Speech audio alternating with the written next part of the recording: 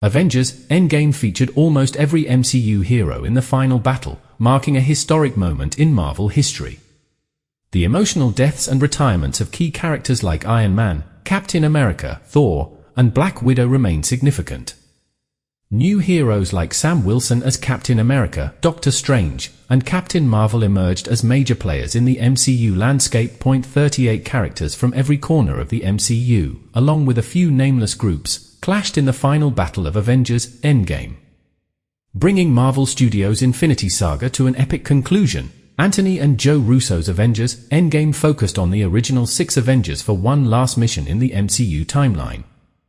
Iron Man, Captain America, Black Widow, Hulk, Thor, and Hawkeye, as well as the other remaining Avengers, came together to reverse the devastation caused by Thanos in Avengers Infinity War, embarking on a quest of their own to collect the Infinity Stones and defeat Thanos once and for all.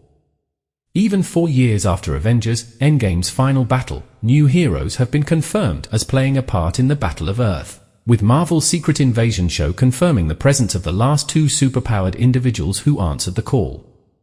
The same show also changed the ending of the battle with Thanos, adding a prologue not shown in Endgame that saw Nick Fury's Skrull spies stealing DNA of heroes and villains from the battle to use to create new heroes.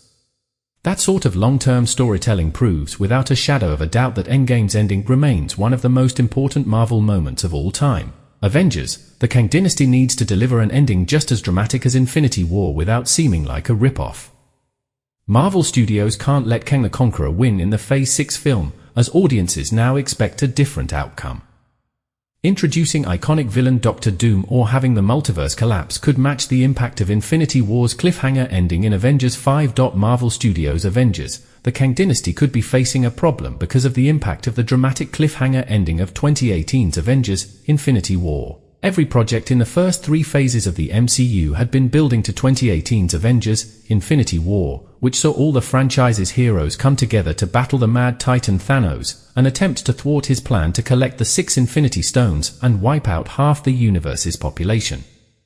Infinity War and Endgame set an incredibly high standard for the MCU's future Avengers crossover films, and since none will release until Phase 6, there is a lot of pressure to recapture the Infinity Saga's magic, while the MCU's Phases 4 and 5 are the first not to feature any Avengers films. 2 are planned to release in Phase 6, and are expected to tell an epic storyline that will bring the multiverse saga to a close. Avengers, the Kang Dynasty releases on May 1, 2026, and will pit a new Avengers team against Jonathan Majors' Kang the Conqueror. This will be followed by Avengers Secret Wars in 2027, the multiverse saga's final project.